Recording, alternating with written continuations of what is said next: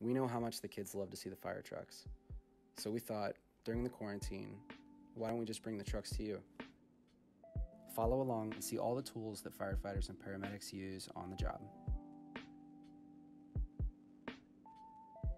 We keep our fire gear hanging in an easy-to-reach spot on the truck to get ready quickly for a fire. Paramedics work in the back of the ambulance to help people when they're hurt or sick. We have lots of different medical tools to use in an emergency. And we keep it all close so we can reach it quickly. We check the ambulance and fire trucks every day to make sure that they're stocked and ready to go for the day.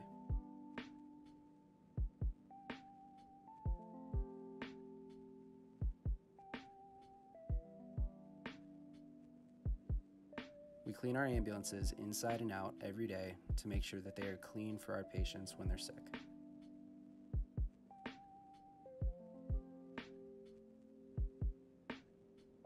It's especially important to keep our equipment and trucks in good shape in case of an emergency.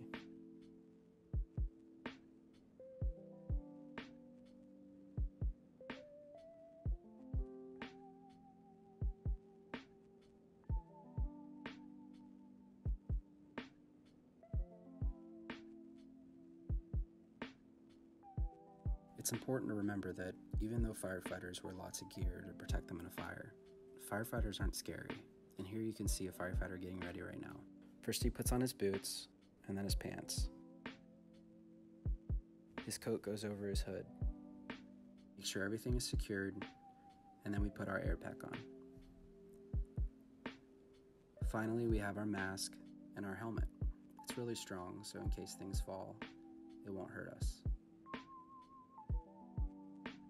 Let's go take a look at the tower truck. This truck is for fighting fire in tall buildings.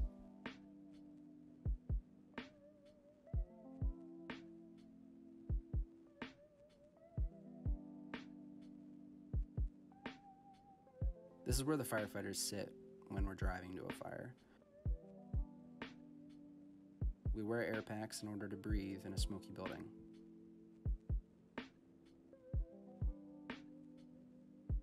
We train with all of our trucks regularly.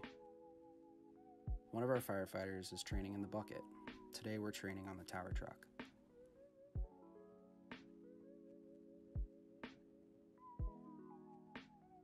The tower truck has big legs called outriggers that are used to keep the truck still while we climb the ladder.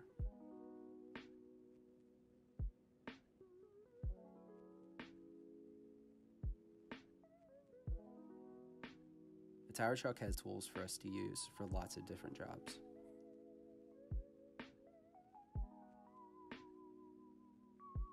We always make sure to use safety equipment and helmets when using the tower truck.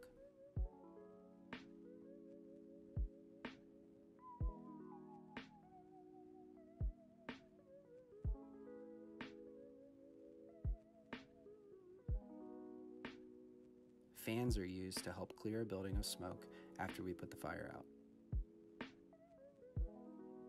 We have lots of rescue tools like ropes and different rigging equipment. Lights can also help brighten the scene that firefighters are working while in the dark.